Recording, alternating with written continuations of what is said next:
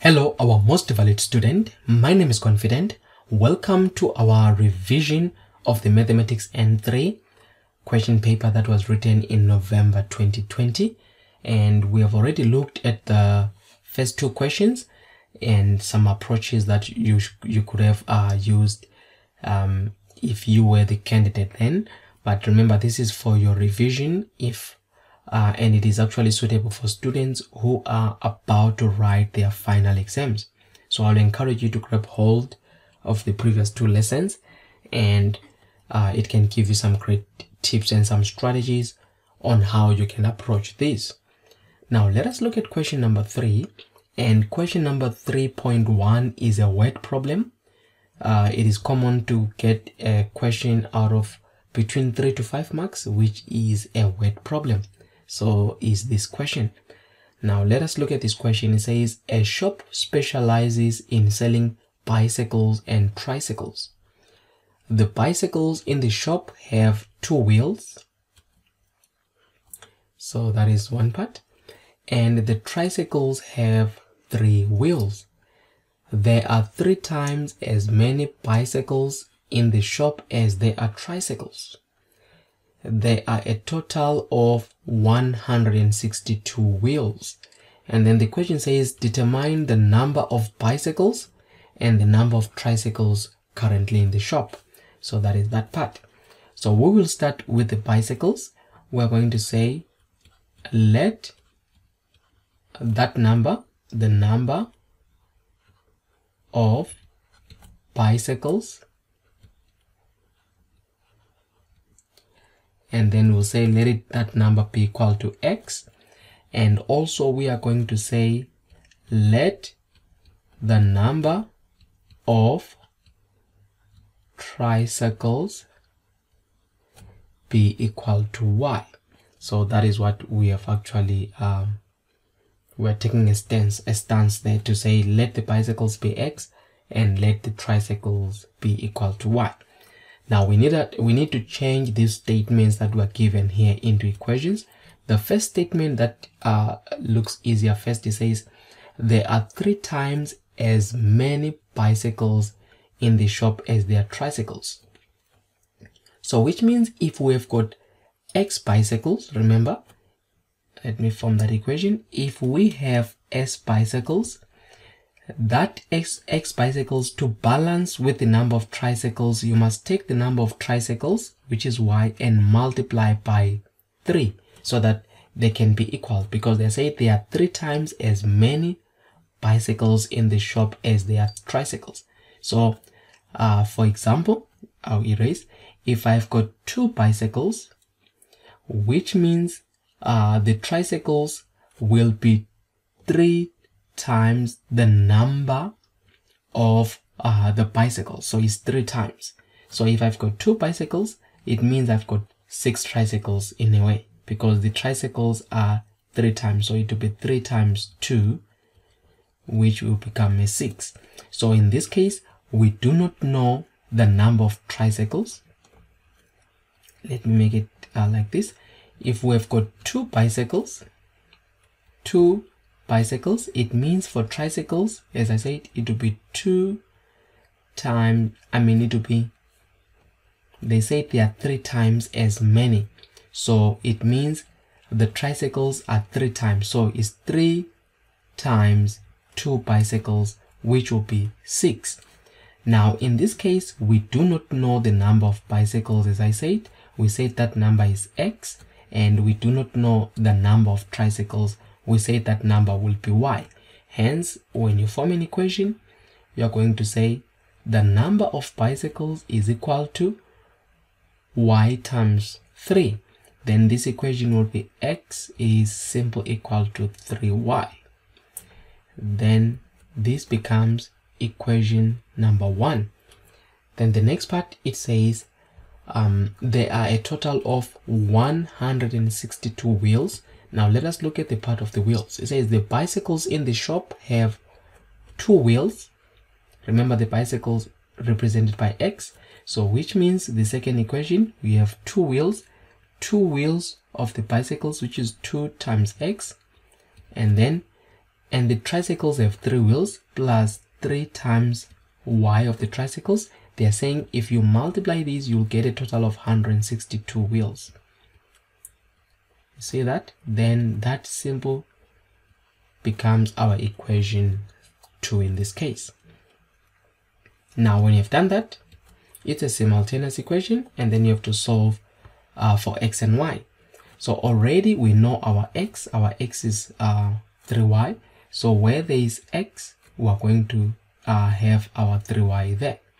So in this case, you're going to say equation 1 into equation 2. So we are going to have, in this particular case, 2 times 3y, because that is our x, plus 3y is equal to 162. Now 2 times 3y is 6y, plus 3y is 162. And if you solve that, you are going to have 9y is 162. You divide by 9 on both sides, and you are having the value of y in this case as 162 divided by 9, or over 9. You can see that it is giving me 18. And then if I continue, remember the second equation, the first equation says x is equal to 3y, but now we know the value of y is 18, so x is equal to 3 into 18. So what is the value of x there? 3 times 18, it is 54. Now the question is, determine the number of bicycles and the number of tricycles currently in the shop. So you can say, let the number of bicycles equal to x, which is equal to 54 bicycles, and which is equal to 18 tricycles. So that is how you could have actually answered that question. So which means there are 54 bicycles and 18 tricycles. Remember, if you say 18 times 3, you get the 54. They said there are 3 times as more bicycles than tricycles. So you can see that we have got 3 times the number of bicycles compared to the tricycles. Alright, let us look at question 3.2. The question 3.2 is out of 3 marks. You can see that. And then it says we are given this is yes, it says t minus w is equal to w over 2b. It says make w the subject. So we are looking at the subject of the formula. It is a common question which you also need to always understand the subject of the formula. It's a very important part. So now t minus w, what I can always advise you is, when we are supposed to make w, you can see one w and the second w. Usually when it's like that, you are going to factorize somehow. So let's work towards that. So we have got t minus w is equal to wa over 2b. We can say all over 1 here, and then after that remove times 2b over 1. Again on this side, what you do on the left, we do on the right, and then we multiply. Let me just make it clear well, and then we multiply on this side also by 2b. I can just put my equal sign. So we are going to multiply times 2b over 1. So that was one way. Another way that can be suggested is to, if I can just go back where I started, is to do cross multiplication. Cross multiplication says this top multiplies the bottom and the other one also multiplies that. So by cross multiplying, you are going to say 1 times WA, you are going to have WA in this case is equal to 2B times T minus W in this case. So do you see what cross multiplying does? So basically that is what we're gonna have. So you're gonna have WA is equal to, then you open that particular bracket so that you have got 2BT minus 2BW, and then you combine the W's together.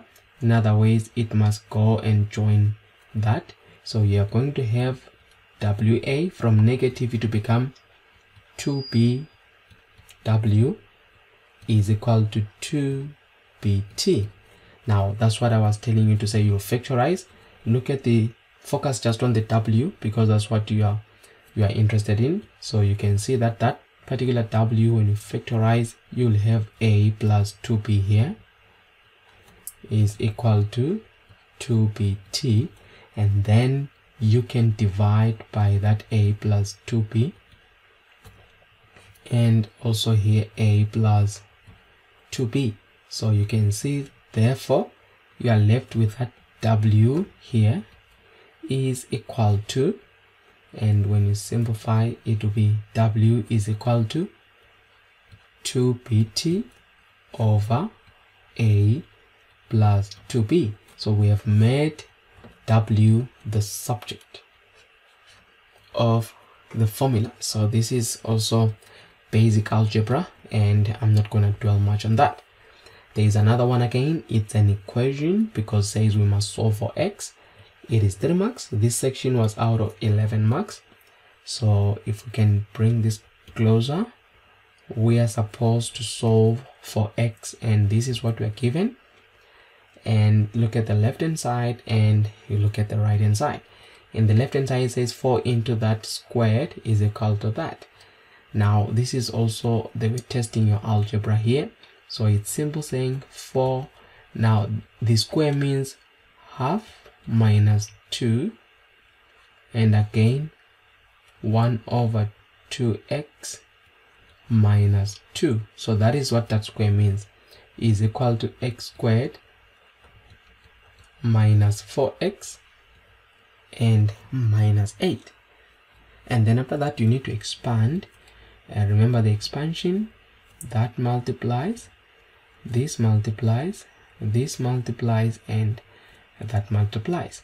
For now you maintain your 4, and then after that you say half times half.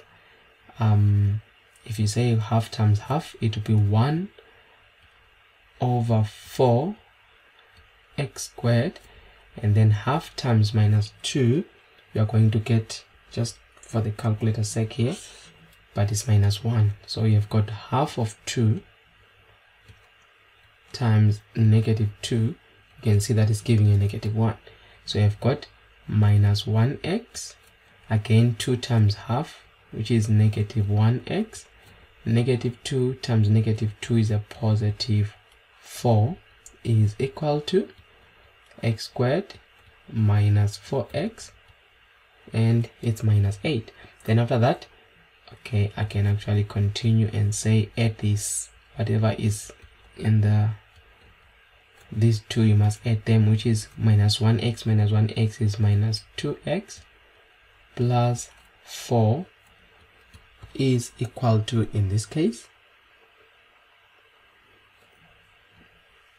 x squared minus 4x, and it's minus 8.